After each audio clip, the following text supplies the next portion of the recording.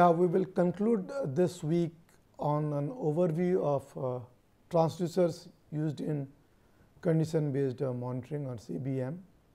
So, what I am going to do is, there are many transducers which are used in CBM. Okay. The mechanical parameters here are listed, followed within brackets the typical or transducers, name of the transducers which are used for certain of these measurements, and some more I will discuss while we go ahead on this class. So, as you know by now in CBM almost 70% of the monitoring is actually done by vibration, and vibrations are actually measured by transducers which are known as accelerometers. There is the sensing element in this accelerometer, which earlier used to be strain gauge, but today throughout the world usually piezoelectric accelerometers are used, where the sensing element is the piezoelectric material. For radiated noise or the sound, we use microphones. Microphones again, there are different types of microphones, but for the industrial CBM microphones, they could be piezoelectric microphones or the condenser type or the capacitive type microphones, because of the fact they have wide frequency response, unlike the carbon granule microphones. Rotation speed is a very important mechanical parameter, I would say, which is measured other than vibration monitoring, vibration in rotating machines, because you will realize that when I have a machine, just to recap, every machine actually may be having one or two rotating shafts supported on bearings which are rotating, and this could be put in a casing.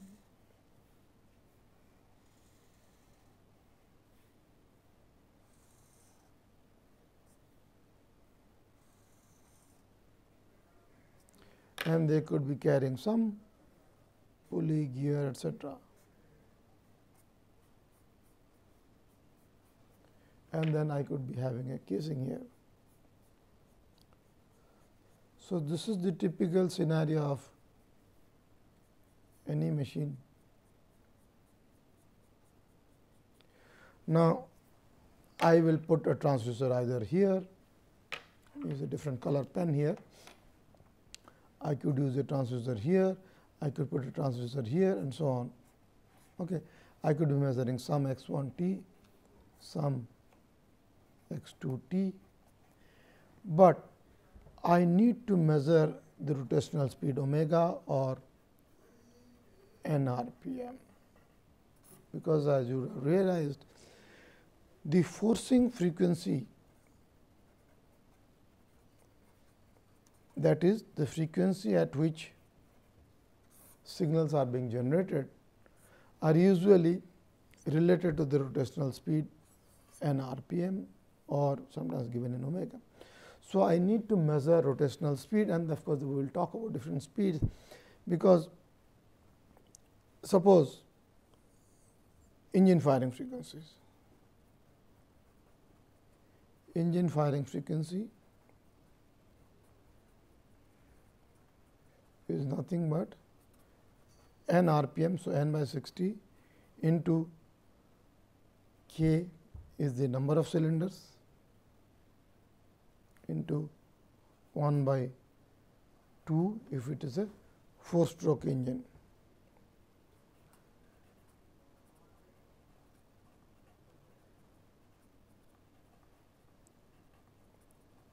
Where k is the number of firing cylinders. You see, this engine firing frequency is related to the rotational speed. Okay. Another quantity is, say, the vane pass frequency.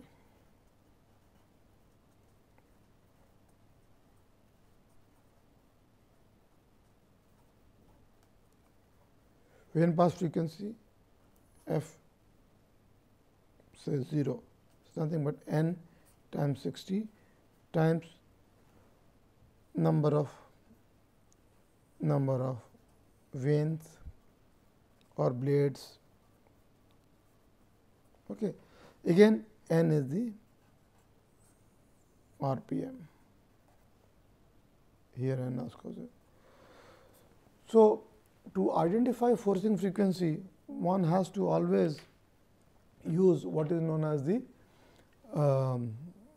rotational speed of the machine, and we will spend some time trying to see what are the different methods to measure rotational speed.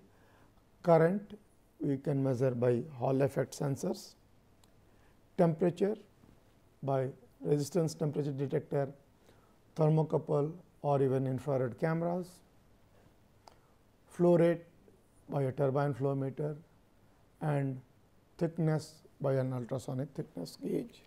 So, what I am going to do is pictorially go to you and show you some of these transducers, so that you get a feel of what is how they look like and what. So, this is a typical piezoelectric accelerometer. If you will see this here, and you will see one of my technical staff is holding this in his hand, just to get you a relative feel of the dimensions of this accelerometer. And you see this is a sealed unit. The sensing element is actually inside it, and we will discuss more about the accelerometers in particular in a subsequent class. But you will see that there is a connector here, wherein we put this cable, so that whatever charge is being generated because of the motion of this base can be converted to a charge to voltage through a charge to voltage amplifier. And once I have a voltage, it is a dynamic electrical signal which could be conveyed over cables to a signal conditioner. So, as you know, vibration is very directional. So, the sensing element, the piezoelectric crystal which is put inside this different accelerometers also have a direction to which they are most sensitive. Okay. And this is a uniaxial accelerometer, and by the way, this is about this diameter is about 15 mm in size, okay, about a 50 paisa coin size. Okay.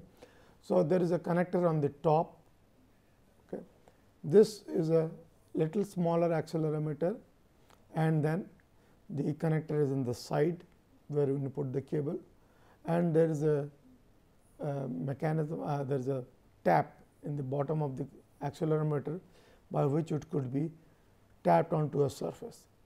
Now, as you will see now, all of you can say that this has a higher sensitivity, this has a lower sensitivity, this being of a smaller mass has a higher frequency response, and this has a lower frequency response. But now, if I put 3 piezoelectric crystal in one unit in 3 mutually perpendicular directions, this is known as a triaxial accelerometer. So, if the transducer, this transducer is mounted on a surface, any vibration which is measured along this direction and on the x direction will come out of this cable. Any vibration measured along this direction on the plane of this projection is in y direction, and now z with a circle here means the direction is perpendicular to the plane of the projection. So, I am able to measure at any point this where this transducer is mounted in 3 mutually perpendicular directions, and these are certain studs which are used to mount such 3 axis accelerometers, are known as triaxial accelerometers, or sometimes they are known as triacs. So, triaxial accelerometers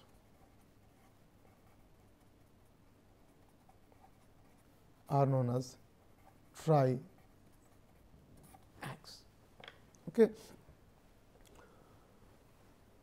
Now, once we have the signal out of this accelerometers, we could put it in a vibration meter, so that either I can see the vibration spectrum in a vibration meter.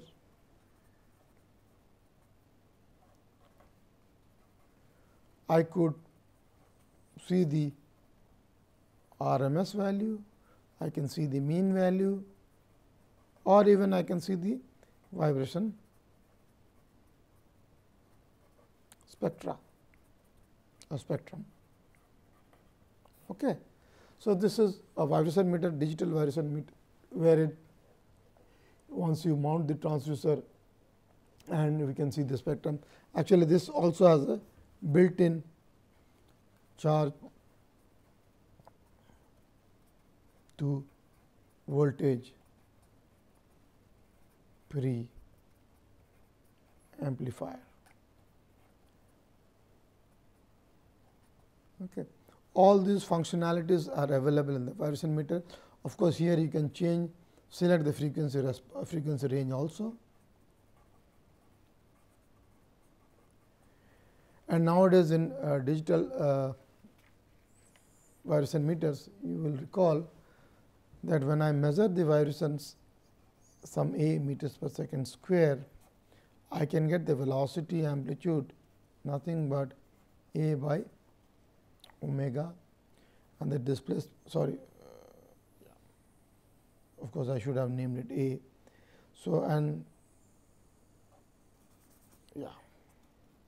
then the displacement is nothing but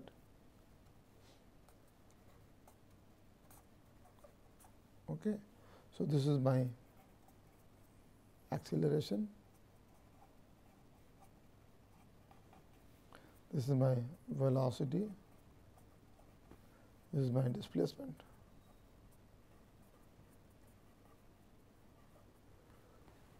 So, you see in such vibration meter, if I see the vibration spectrum in acceleration, I can just at every frequency I can divide it by omega, where omega is nothing but 2 pi f. This is in radians per second and f is in hertz. I can get either the velocity spectrum or the displacement spectrum.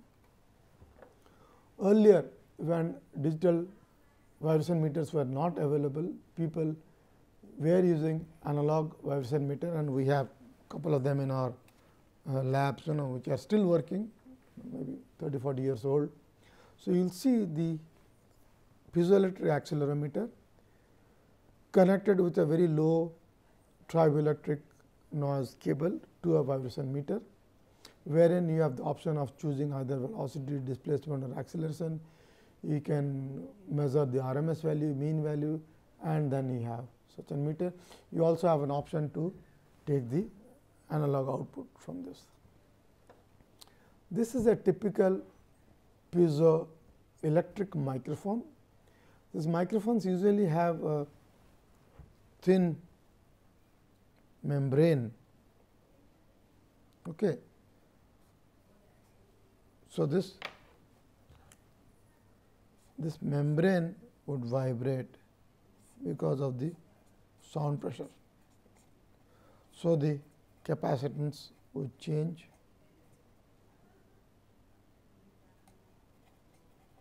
and then we will have a corresponding voltage. Okay. And then of course, in piezoelectric microphones we have a piezoelectric layer put here, and such a microphone is put in a sound level meter, wherein we can measure there can be a digital display or the sound level being measured.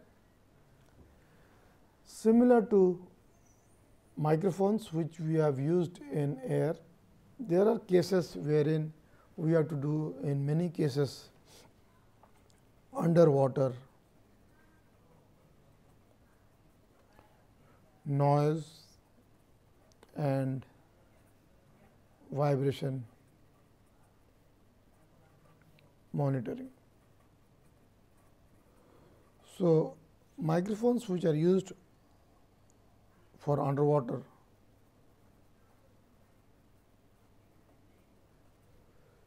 used to measure underwater noise are known as hydrophones.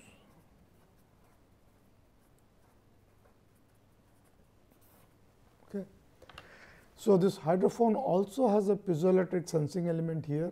Of course, there are a lot of things related to the coupling of the energy, so that all the energy which is coming in gets transmitted into the hydrophone, and there is a sensitivity, and these are long cables. Sometimes the cables are so long, if you are going to measure in an ocean, you can suspend from a boat, you can suspend a hydrophone down to the bed of the ocean. Okay. These cables could be maybe 50 meter or even 100 meter. So, you can see underwater noise, to understand marine creatures, to understand propeller noise, to understand enemy ships, sonars are nothing but hydrophones mounted on the hull of a ship. Okay. So, you can measure such underwater vibrations or underwater noise by using hydrophones. The principle is the same, but then they also have a different frequency range, etc.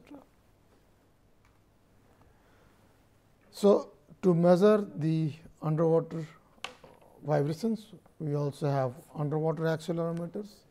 If you will see, this is the accelerometer here, and again they have long cables integral with the accelerometer, and then you will have an output which are used.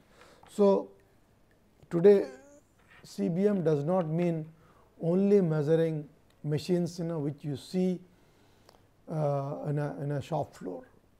Underwater measurements are being done to find out the impact of underwater piling noise, movement of ships in a channel which could affect the marine life, sometimes because of lot of underwater movement of ship, of vessels, of fishing vessels, of trawler noise, the motor outboard motor noise of such boats. Does it affect the life of the marine animals? Do marine animals migrate away from ports or from areas where the noise has increased? So, this kind of monitoring are also being done. Many times when bridges or are being built over water bodies, large long flyovers. So, they need to do a lot of piling, okay. Because CBM always does not mean health of machines, environmental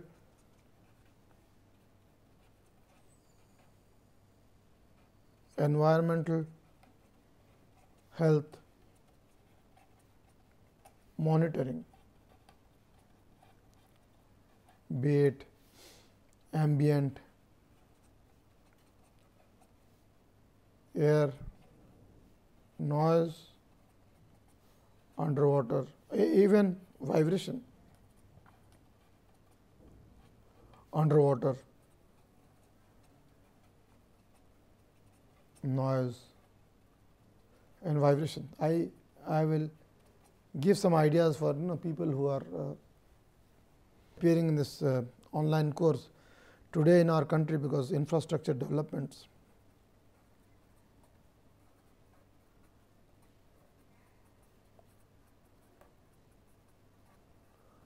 We are having metro constructions,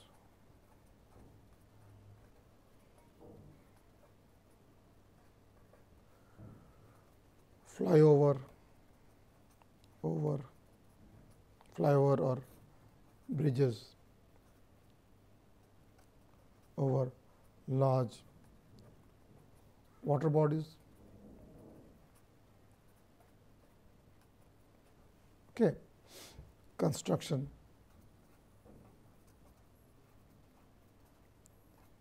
of large skyscrapers. That means you can imagine the foundation. We need to have a strong foundation of rock bed foundation. So, if you soil conditions are very, very important. You cannot have a large skyscraper built on a soft soil or we this, so metro construction. So, they do what is known as concrete piling to have a solid anchorage point.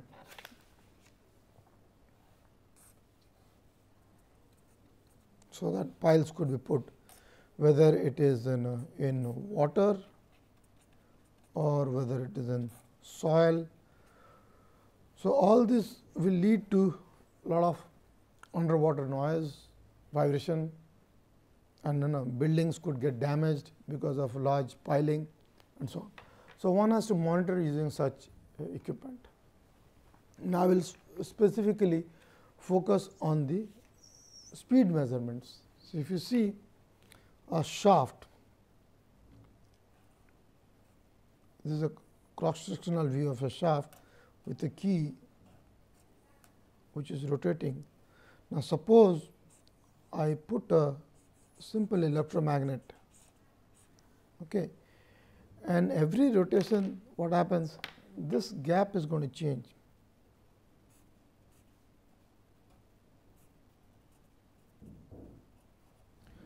Now, this is an electromagnet or a reluctance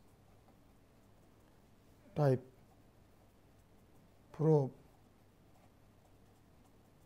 So, what happens in time, every rotation once the keyway just comes below the reluctance type probe, the gap is going to reduce. So, I will get a voltage. Okay. So, the time interval between two consecutive gap is the time period of rotation of the shaft.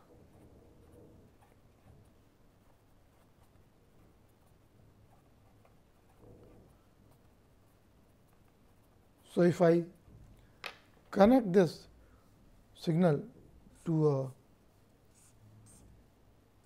frequency counter,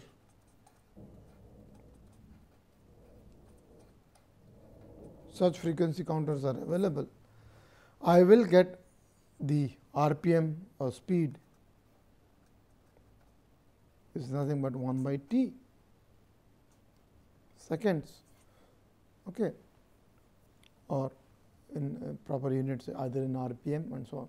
So, this is a very convenient type of pickup which is used for measuring rotational speed, and you can very easily get this. It is very relatively very cheap. So, in fact, today in the industry, every rotating machine, be it a pump, be it a fan, be it a gearbox, they have at one of its end such a key phaser mount, okay, such a reluctance type mount, and which is connected to a frequency counter, wherein you will get a digital display of the RPM. But the accuracy of this depends, because I cannot this gives a mean value over a period of time. But if I want to see the change in rotational speed over one rotational, that calls for a higher accuracy, and that we do what is known as in an optical encoder. Of course, another method of measuring the rotational speed is just having a tacho generator. You measure the frequency of the voltage which is being generated by the tacho generator, which is connected to the output shaft. Okay. Of course, a lot of optical tacho probes are also being used, wherein we have a surface which is rotating.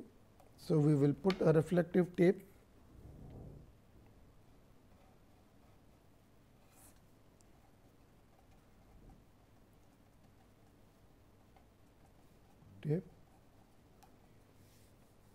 So, if there is a beam which is going on, same instance I will get a beam back. So, again, so the problem with the advantage of optical probe is they can be from a large distance.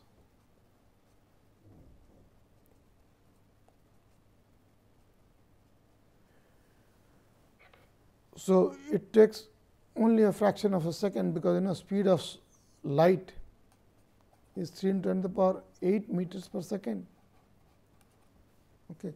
Because of such high speed light, we are able to use in a simple optical tacho probe. So, one is a transmitter and other is a receiver. So, again we will get a similar pulse and then we can measure. So, optical only because of this reason, the large, and the advantage of our reluctance type probe is, you can shoot a optical tacho probe from a large distance and then you can get the measure. For example, something is rotating high up and we are not able to access it. Only thing is that we need to have a reflective tape, so that the light which is incident on the shaft gets reflected, and such an optical tacho probe you see is being used in our lab. Okay. Of course, many of the electrical phenomena you will see relate to the voltage or the current. Okay. If the voltage is varying AC, I can have a transformer.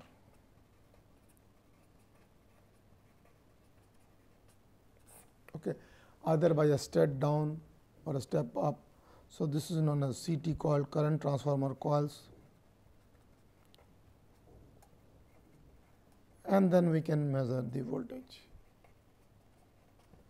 But even if the signal is DC, we can have a sensor based on the Hall effect, which can be used to measure either the current or the voltage sensor. We will discuss this when we talk about electrical machines. Such transducers are also available. Thermocouple, because of two metals kept at a different junction, because they are of different materials, and we can, by knowing one end, we can measure the other end.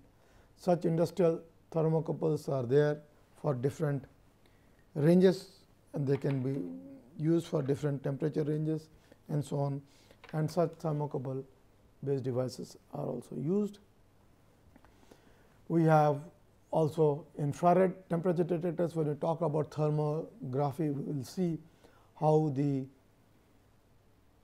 infrared energy emitted by a surface can be measured as a function of its absolute temperature to the power 4, and then we can measure the temperature of the surface which is radiating this infrared energy. Ultrasonic thickness gauge, we will discuss this, is similar, only thing is that similar to the optical case, but wherein we give a